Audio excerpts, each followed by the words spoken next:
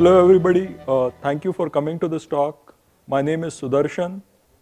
I work at Yelp on their search team, and today I would like to talk to you about query auto-completion systems and how you could build one with some of the classes from Lucene. Here is a brief overview of my talk. I'll first start with benefits of query auto-completion systems. Then I will talk about different types of query auto-completion systems. We'll look at ways of evaluating them, and finally we'll look at Geospatial Suggest, a query auto-completion system that I built on top of WFSTCompletionLookup. So here is a website that I use a lot. This is the web OPAC for the San Francisco Public Library. I'm a guy who reads a lot of books, and every time I come across a book on the internet, I first try and see whether it's in the library before I go to Amazon and buy it. So I end up using this search system a lot. Here is another website that I guess all of you are far more familiar with. This is Twitter. Whenever I'm not working, I'm on Twitter trying to find out what my friends are saying or what other smart people are saying. And I search on Twitter a lot. I search for Lucene to see whether there's something exciting happening in the world of Lucene. I search with Mission, which is the place I live in San Francisco, to see if something exciting is happening in my neighborhood. These two search systems have one thing in common. Can anyone guess what that is? Yeah, they don't have an autocomplete.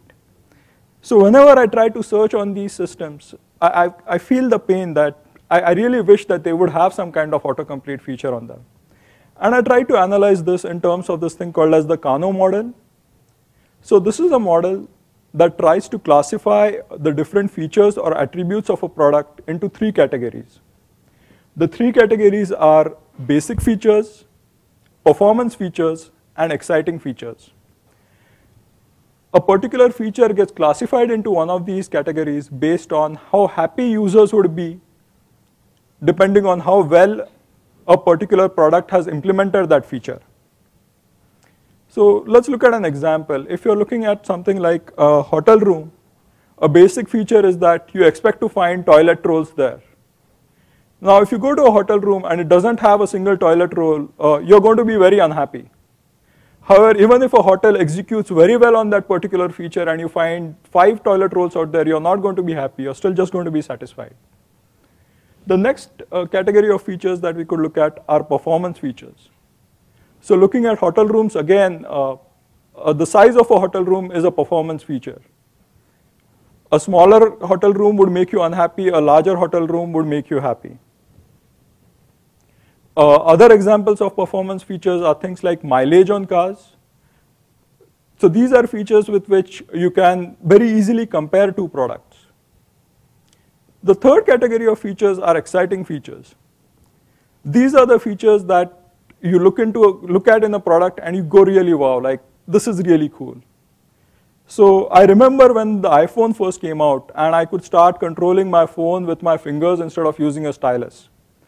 And I was really excited, and I had the feeling that this is really something great. However, the thing with exciting features is that there is a time access to them. So after time, you find that what once excited you no longer excites you.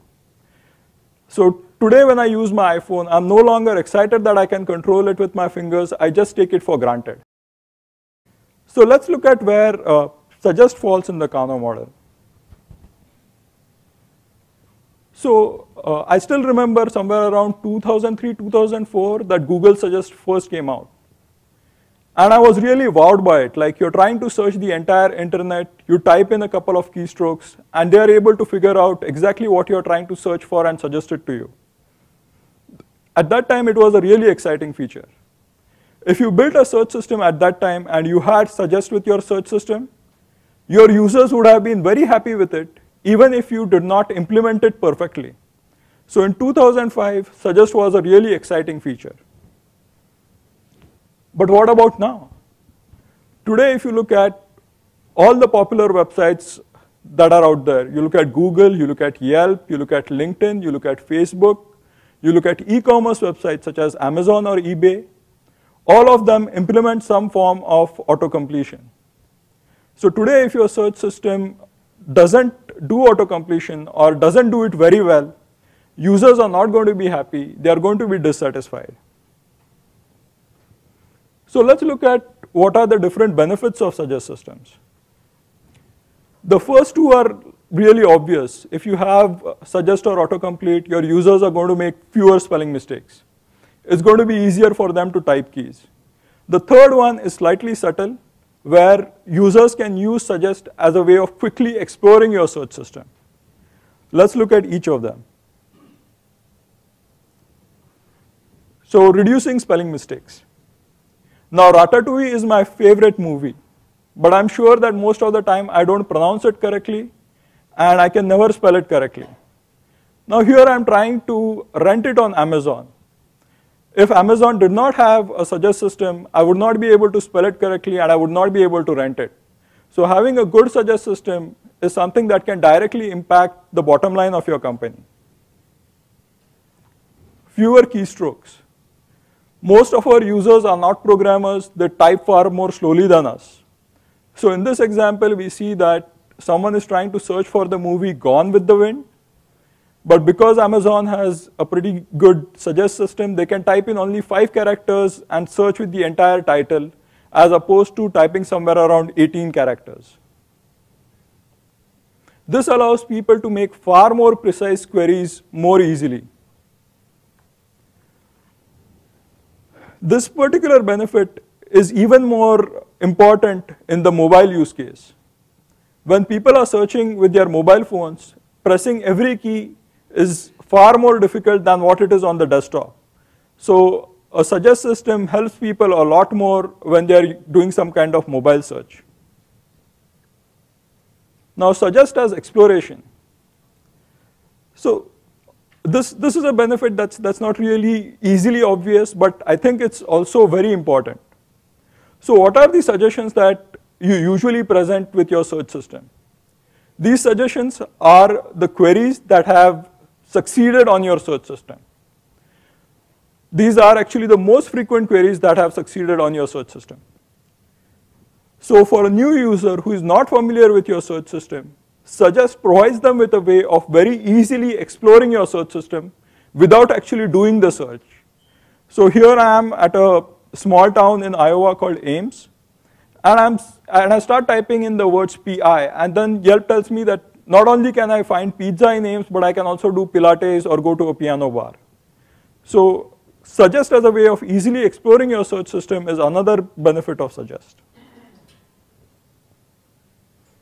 Now types of suggest systems. So these are the 3 types of suggest systems that I am familiar with. The first one is autocomplete, then we have autosuggest, and finally we have instant results. Let's look at each of them.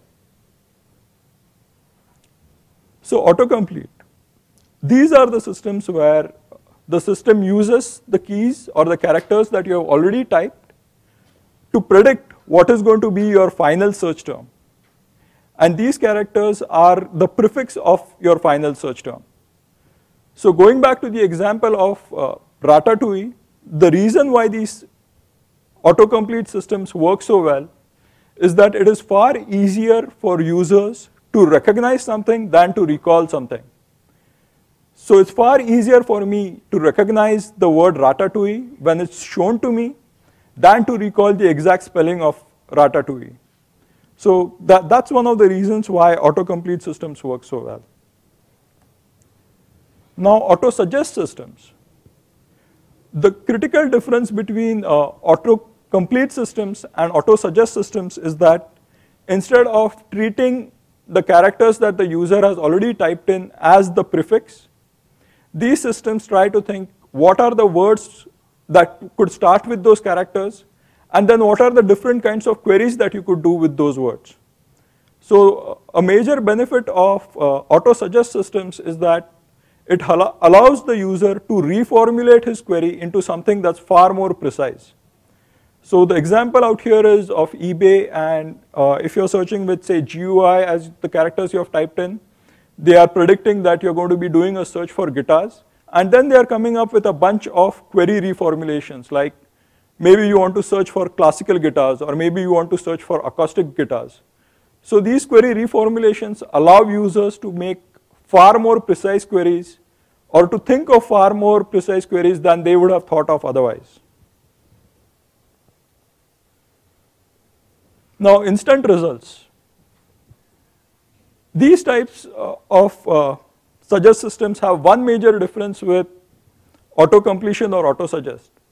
And that is, if you select a particular suggestion, they no longer show you the search results page. They directly take you to the page for that particular item. And there are lots of implementations of instant result. I think LinkedIn is one, Facebook is another. But my favorite example is the one I have out here from a company called Quora.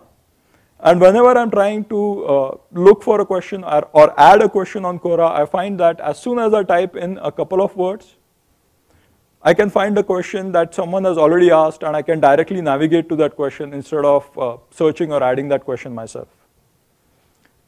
So those were different types of suggest systems. So we have looked at what are the benefits of suggest systems. We have looked at what are the different types of suggest systems. Here is a small picture for you to relax on before we move to the next part, which would be how to evaluate suggest systems. So what are some of the key criteria when you are building a suggest system? One is these systems must be instantaneous. They must order the suggestions in the way that's most beneficial for the user. They must be complete and they must be correct. So what's instantaneous? Or what's the meaning of instantaneous? So whenever there is like this philosophical question like what's the meaning of something, I'm always reminded of this quotation by a great president that it all depends on what the meaning of the word is. But let's look at what does instantaneous mean out here for our users. So with a suggest system, a user is typing keys one by one, and every time he types a key, we want to show him a bunch of suggestions before he types the next key. So what's the maximum time lag that we could have so that a user would think that, hey, I typed this key and I saw those suggestions? Anyone wants to guess this number? That's pretty close. So, and another interesting fact is I actually did not know the answer to this question when I was building the first suggest system that I built. And it's interesting that we work as software engineers and we build products for users, but we are not aware of the human cognitive abilities that play an important role when you are building these systems. So I came across this book called Designing with the Mind in Mind, and it talks about user interface principles and design guidelines in terms of human cognitive abilities. And I found that as a very useful book. I'm not related to the author in any way, but I'm still plugging it because I found it very useful. You guys might find it very useful too. So instantaneous. This book tells me that the maximum interval between events for the perception that one event caused another is like 140 milliseconds. Now here's the thing, like if you read something in the book, that doesn't necessarily mean that you should just accept it and base your system on top of it. So what I wanted to do was, I wanted to think whether I can come up with some kind of calculation or a back of the envelope kind of thing to validate that this is indeed the time lag that I should be looking at when I'm building my own suggest system. So the way I decided to do that was to look at how many keystrokes do users enter per second. Now, a common typing speed is somewhere around 30 words per minute. The English language has somewhere around 5 characters on the average in every word. So if the average typing speed is 30 words per minute, that means people are doing somewhere around, say, 6 keystrokes per word, like 5 for the word and 1 for the space. So 30 into 6, that's around 180 keystrokes per minute. That works to somewhere around 3 keystrokes per second. So that gives us the interval between keystrokes are somewhere around 300 milliseconds, which makes us believe that, okay, 140 to 150 milliseconds is a good time interval for us to come back with our suggestions. Now, ordering suggestions. Now, this is an example from the book Search Patterns. And here a user is searching for books. and as soon as he types the letters K-E-R-O, he is being suggested a kerosene heater. Now it's extremely unlikely that when a user is searching for books, he wants to have something to do with kerosene heaters. So it's important for your suggest system to present suggestions in the list that are most beneficial for the user. And how do you do that? So the way to do that is to mine your search logs, determine what are the most frequent searches that are being made on your site, and order them in terms of their frequency. This kind of indicates that most probable suggestions are displayed to the user. Now, here is another attribute, and that's completeness. Again, an example might make this more clear. So I'm searching for this book called Lady Tasting Tea, and instead of going to Amazon as usual, I'm trying to go to eBay and see whether I can save some money by buying it on eBay. But the problem that I run into out here is as soon as I type the characters lady space TA, I don't find suggestions anymore. So now I'm faced with a choice, like, do I really need, or do I really want to spend the effort of typing in the remaining keys and find that eBay doesn't really sell the book? Or should I just go back to Amazon and buy it there? So if a user is going to find something on your website, it is important that you suggest that item to him before or as he completes typing out all the letters in that particular item. The last attribute I have out here is correctness. Now a suggest system should never suggest something that leads to 0 results. That's a scenario where users would stop trusting your suggest system. It's like I'm searching for something, I get a suggestion, and when I actually do my search, I find that the search system doesn't have that item. So at that point, should I trust this suggest system anymore, or should I just type in whatever I need to type when I'm doing a search? I don't have an example for this because most popular production systems do not show this. But the way that you would run into a problem like this is if you update your search index and your suggest index at different frequencies. So an item would drop out of your search index, but it's still there in your suggest index, and then your users would run into this problem. So let's look at a bunch of metrics for suggest. So I remember a quote by Hausman where he says that there are no right answers in search. The corollary of that is if there are no right answers in search, to see what your search system is doing, you need to have a bunch of metrics to see whether your change has improved your search system or has actually introduced some flaws that is making it behave worse. And when it comes to suggest, there are two kinds of metrics that we could look at.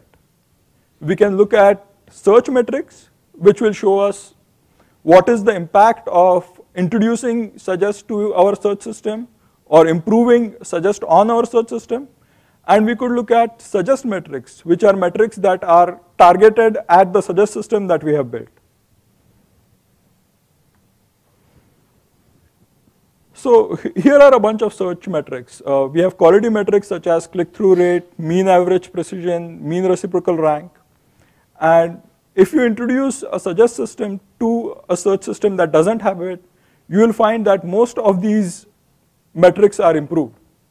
One of the main reasons for this is that users don't make spelling mistakes and users find it a lot easier to make more precise queries. Another quality metric that I have out here is time to first click. So this is an interesting metric that I came across on the eBay engineering blog. And if you look at search systems, there is always this trade-off between the latency of the search system and the quality of the search results. Like you could come up with very bad results very quickly, or you could come up with great results, but say after a minute, and even that is not useful. So time to first click measures the time from when the user entered his search term to the time where he actually clicked on one of the search results. And the great thing about this metric is that it combines both quality as well as latency of your search system. The final two metrics I have out here are directly related to the suggest system that you have introduced. So because you have a suggest system which is very accurate, the number of times you are going to show 0 results, like someone searches on your site and it doesn't, and your search comes back with saying that there were 0 hits for your search term, that thing should go down. Also, because suggest systems prevent spelling mistakes, the number of times you are going to come up with a did you mean suggestion, that should go down. So let's look at a bunch of suggest metrics. Now, these are metrics that try to determine or try to look at the performance of your suggest system individually. So suggest selection ratio. This ratio tries to determine if, say, there are 100 queries that have been done, how many of those queries did the user actually select one of the suggestions that were offered, versus in how many of them did he actually do the complete search, or typed in all the characters that he needed to type for the search term. The next two metrics look at how well we are coming up with suggestions that help users. So prefix length for correct suggestion.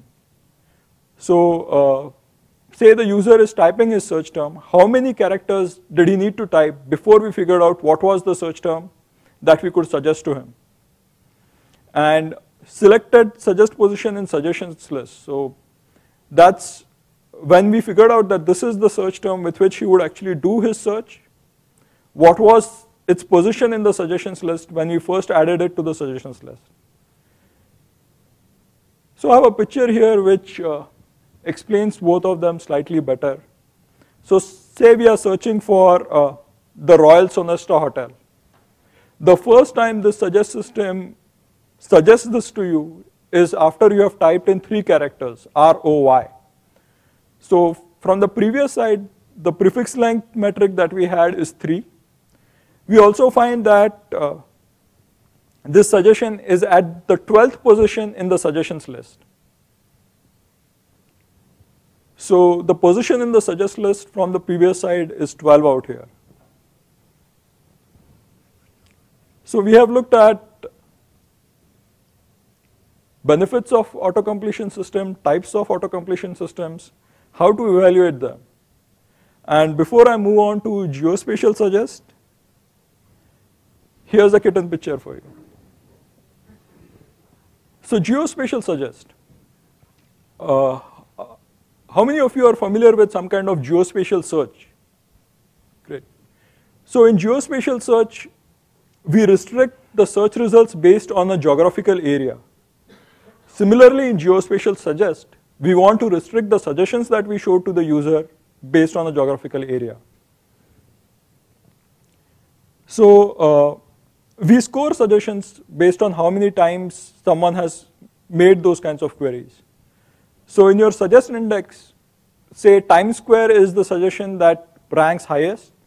But if someone is searching in San Francisco, there is actually no need to show him Times Square. We want to restrict our suggestions to businesses or locations that start with the letter T but are in San Francisco.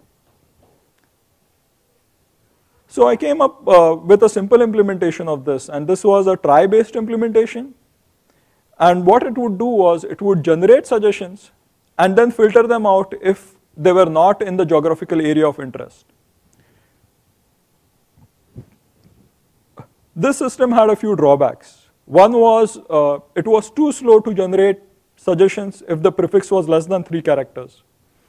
The other was the try implementation did not use memory efficiently, and it was a memory hog. So because I was lurking on the Lucene developer mailing list, I kept seeing benchmarks like this, where people would say you can use WFST suggest and you could do prefixes which are only 2 to 4 characters in length, and you could still do hundred thousands of queries per second. And I noticed that if your prefix length is small, it's computationally more difficult to generate all the suggestions. And if your prefix length is larger, it's a lot easier to generate those suggestions. And the reason for this is something like, how do you actually generate the suggestions? You use the prefix to walk into the data structure that you have, and then you have to traverse all the path from the node that you have walked into to gather all the suggestions from that particular node. So to fix my problem of geospatial suggest, I thought that maybe I could add some kind of prefix to each suggestion that I have, so that I could do my filtering while I walked into my data structure as opposed to after I have gathered the suggestions. And I could also replace my inefficient try with the FST data structure, which is far more efficient in terms of how it uses memory. So the building blocks for this system were two things that I have learned at actually two different Lucene Revolution conferences. One is geohashes and the other is WFST completion lookup. So geohashes. I learned about this by looking at this presentation by David Smiley from, hi, thank you. By looking at this presentation at Lucene Revolution 2010, I did not have the opportunity to attend it, but it's a very useful presentation. So what are geohashes? Geohashes are this way of encoding latitude and longitude as a base 32 hex string, or not a hex, but a base 32 string. So if you look at the globe, at the very first level, you will have these 32 boxes. And because the system is hierarchical in nature, every time you add a character, it breaks up this box into a bunch of sub-boxes. So out here we have geohashes at level 1 and 2, and we can see that we can add characters to the geohash and zoom into a much smaller geographical area. So with, say, a level 1 geohash, a couple of geohashes would cover the entire area of America, but with one more character, now you are looking at parts of California. As you add more characters to your geohash, you can zoom into even smaller geographical areas. So now with 2 characters, you are looking at California. With just 3 characters, you are now looking at Bay Area. As you keep adding more characters, you can zoom in further and further. So now we are looking at San Francisco with 4 characters. And finally, with 5 characters, we have zoomed into a pretty small part of San Francisco. And for the suggest system that I was interested in building, this level of granularity was enough for me to define the geographical area in which I want to restrict my suggestions. So as I mentioned before, for geospatial suggest, most of the suggestions are locations or business names. So how many people here know this particular place in San Francisco? Cool. So this place is Dolores Park. It's my favorite park in San Francisco. Here are its latitude and longitude and the geohash for this particular location. So how do we combine the geohash of this business with its name so that it could be input for our suggest system? So I decided to restrict myself to level 4 and level 5 geohashes. And the way I did this was to take 4 characters from the geohash of Dolores Park, use a pipe symbol, any symbol that isn't a part of the characters in the geohash would work here, and append the actual name of the business to this geohash prefix that I came up with. And I could do this for geohashes at multiple levels to get arbitrary precision in terms of how I could define the geographical area of search. The other benefit of the FST data structure is because it's a minimal FST, it allows me to represent such prefixes or such suggest input in a very compact manner. So let's look at how we can actually retrieve suggestions. So for retrieving suggestions, what we have here is the user is saying that this is my geographical area of interest from which I want suggestions.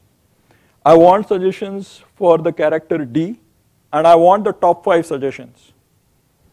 So our first step is, given that particular geographical area, we come up with the geohashes that would cover that geographical area. So here is a list of geohashes which actually cover that geographical area. The next step is to combine the geohash with the character that the user had specified as the input. Once we have those two things, we go to our WFST structure and we retrieve the top 5 results for the first geohash and prefix combination. Now, WFST completion lookup has this interesting characteristic where it returns these suggestions in order. So the suggestion which scores the most would be the suggestion that's returned first. So that allows us to come up with an interesting optimization where for the first geohash letter combination, you need to retrieve all the 5 suggestions. But for every geohash letter combination after that, you can short circuit and stop retrieving suggestions as soon as you come across a suggestion that's smaller than the suggestions that you have already retrieved. Now, here's the reason why geohashes work so well for this problem. If you have a larger geobox, instead of using level 5 geohashes, you could use level 4 geohashes.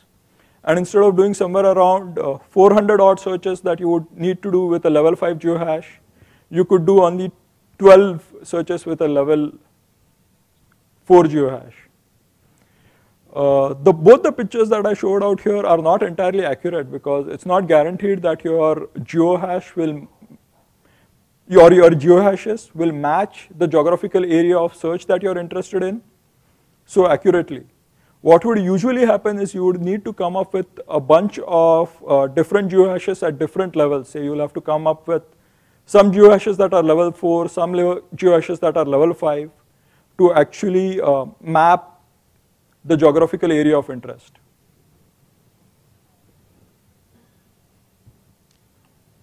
Now WFST. So I first heard about finite state automata at Lucene Revolution last year. There was a great talk here by David Weiss. I'm not sure whether he's in the audience. But that talk was really interesting, and if you guys have the time, you should go to Vimeo. I think there is a recording of that talk from Berlin Buzzwords. That was a really inspiring talk, and that's the talk that really made me think about implementing geospatial suggest like this. Now WFST. So FST is finite state transducers, WFST is weighted finite state transducers, and these are a very efficient way of storing all your tokens in memory. They allow you to do operations such as get all tokens that start with a particular prefix. And if you want to learn more about them, and you definitely should, you should go to this automata invasion talk that's happening later in the afternoon. So now that we have talked about the different geospatial classes, let's talk about how we could expose them via some kind of web service, so our Python or other language clients could just talk to them. So to do this, I used a framework called as Drop Wizard. This is an open source Java framework built by Coda Hale at Yammer. It's in use in a couple of companies. I think Yammer uses it, Bang Simple uses it, and it advertises itself as a very lightweight glue on a bunch of very useful Java libraries. So here are some of the libraries that it glues together. So there is Jersey and Jetty to deal with HTTP, there is Jackson to deal with JSON, there is SnakeYAML to deal with your configuration files which are usually in YAML, and there is Guava which helps with a lot of Java programming that you need to do, especially if you have been exposed to a language like Python. So here are some of the benefits of Drop Wizard. There's no XML out there. All the object construction is explicit. It's very simple to get started with this. Like I could build the service with which I was exposing my geospatial suggest in less than an afternoon. And that time included the time to actually download Drop Wizard and start reading their manual.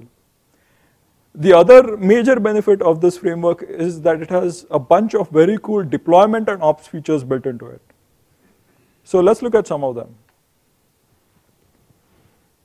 So a major benefit of Drop Wizard is that it allows you to monitor your service as it's running very easily. It allows you to add metrics such as counters, rates, and histograms. So you can count things like how many times did a user do a search and I returned, or a user requested suggestions and I returned 0 suggestions to the user. You could also actually keep a rate of this to see whether the last time we generated the suggest index, was there some bug which is causing the number of times you are returning 0 results to dramatically go up. And the cool thing about all this monitoring is that it's very easy to add these things to your code. So if I add an annotation like @time to my getSuggestions method, it is going to keep a track of how long does this method take to execute.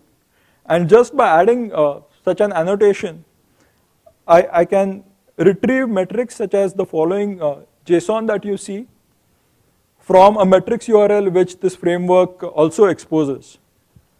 So now I can figure out exactly how long my particular method is taking. The other benefit of this is that you can use something like Nagios to monitor this. So if you find that the latency of a particular method is going way up, some poor engineer out there will be woken up and will have to take a look at that.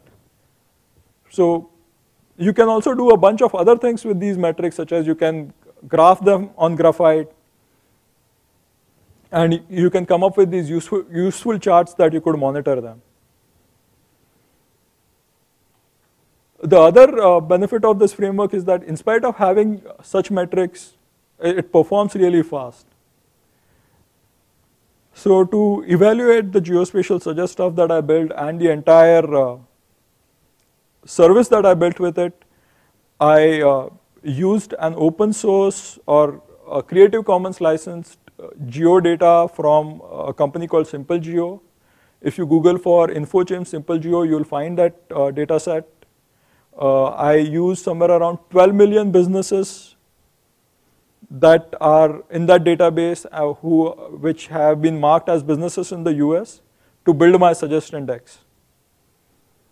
I did this performance evaluation using a tool called AB, and I restricted myself to searching in a 7x7 mile wide geographical box centered at San Francisco. So I found that the performance of the suggest system was really good, especially when I'm looking for prefixes with a very small number of characters. So even for a prefix like A, which is something that my try-based system couldn't deal with, the median latency is less than 10 milliseconds. The other huge benefit of this was that the RAM consumption was a lot lower than my try-based system. So with 12 million entries in it, the RAM consumption is still less than 2 GB. And that's for the entire system. I'm not looking at the RAM only used by the FST data structure.